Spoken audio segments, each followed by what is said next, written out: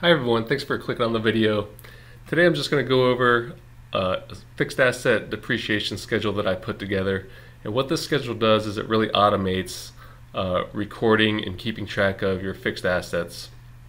So what I have here is an Excel spreadsheet it's got 4 tabs. The first tab is the setup tab, where we're just going to enter some basic information.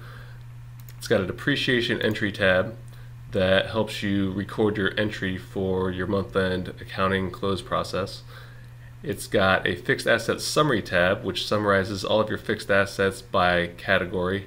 It's got cost of your fixed asset, the accumulated depreciation, your net book value, and then your depreciation expense by category. And what this schedule does, or what this summary does, it allows you to drill down. So it comes with all of this information by year, up to 5 years, and then you can drill down into quarter, and within each quarter you can drill down into each month by clicking on the plus signs. So I'm just going to leave this open for now and just go to the next tab here. So this is the tab where you're really going to enter in all of your asset information.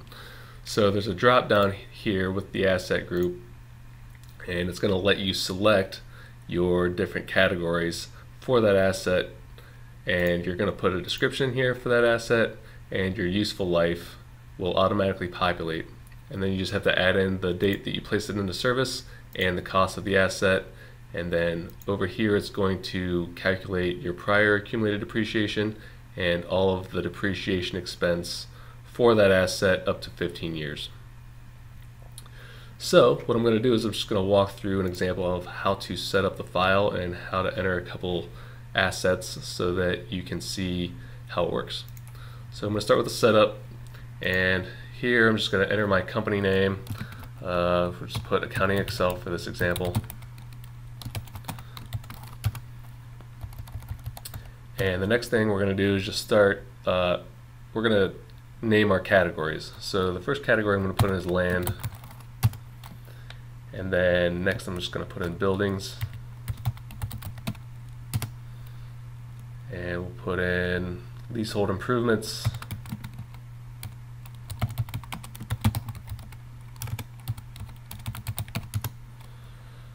next I'll put in computer equipment,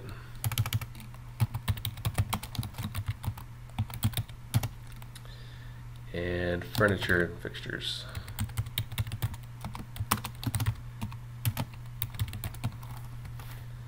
Okay, so those are the categories that I'm going to use for this example. You can put in up to 7 categories. I'm just going to use 5 for this example.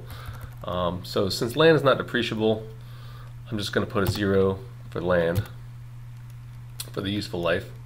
And the useful life, you can, whatever your company policy is, or whatever you think the asset category should have as a useful life, you're going to put that in here.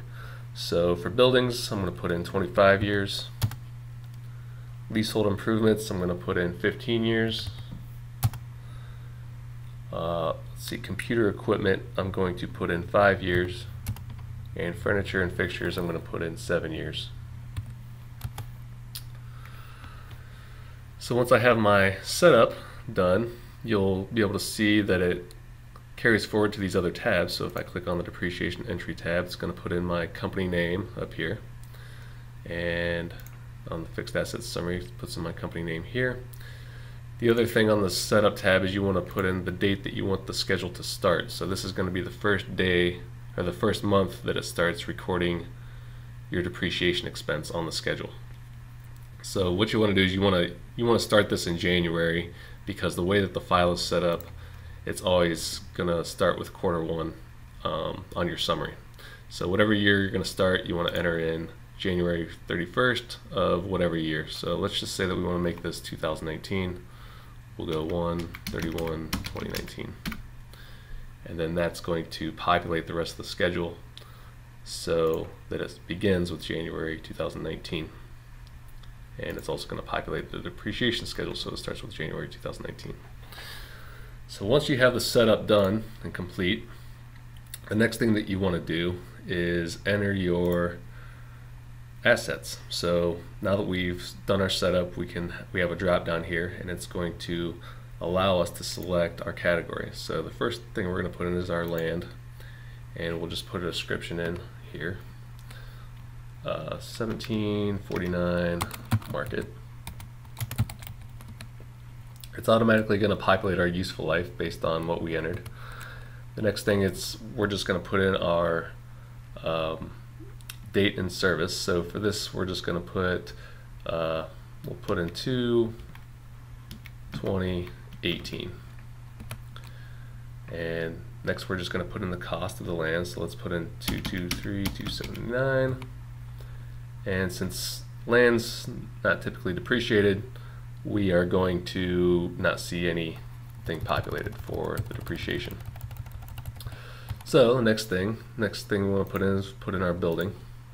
So this is going to be the 1749 market building.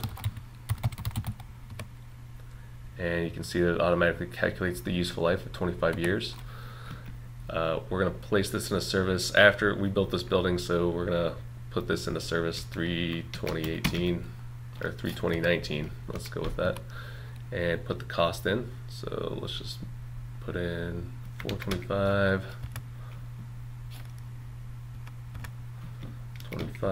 452.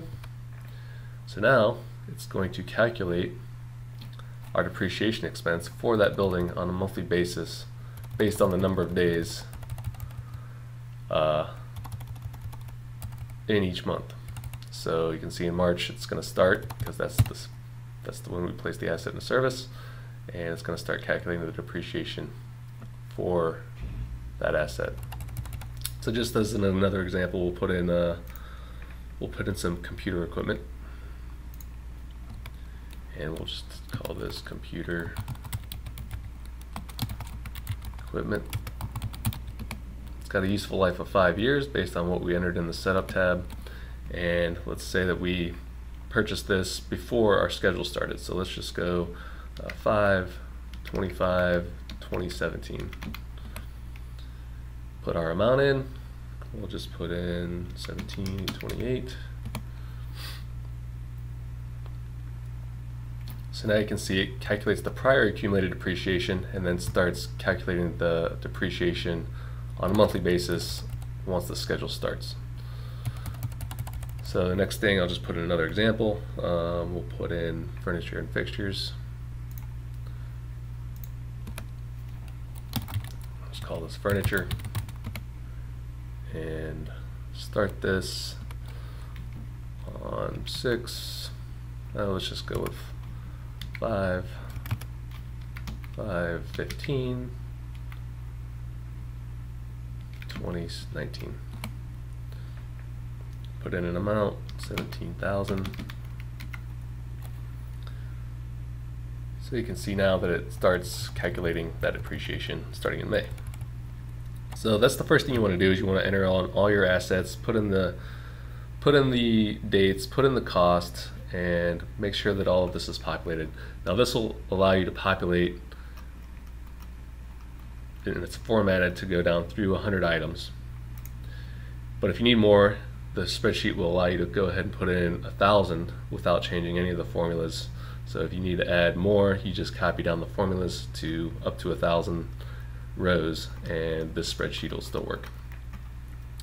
So the next thing that you need to do, well, you don't really need to do anything else. Everything else is populated for you. So you just go to the fixed asset schedule, and then you can see here that everything's been populated with the cost, accumulated depreciation, net book value, and it's calculating your monthly depreciation expense for each month.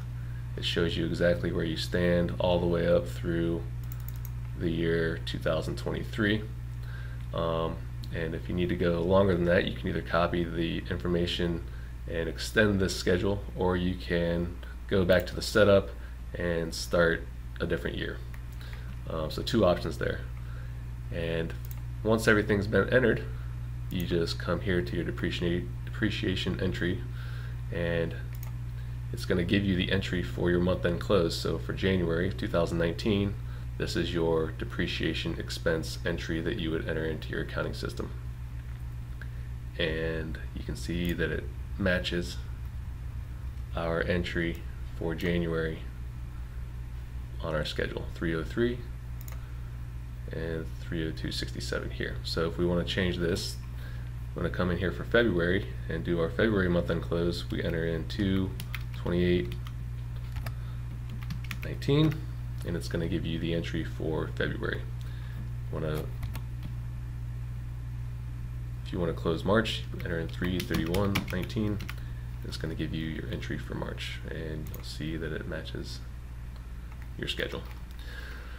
So that's it. That's the entire fixed asset schedule. Like I said, really easy. Once you get all of your assets entered, it populates everything for you. You can drill down. You can see exactly where you stand with your fixed assets at all times, and it's really easy. Available to the AccountingExL store. I'll leave a link in the description to the schedules download, and I hope you think it's helpful, and we'll see you all next time.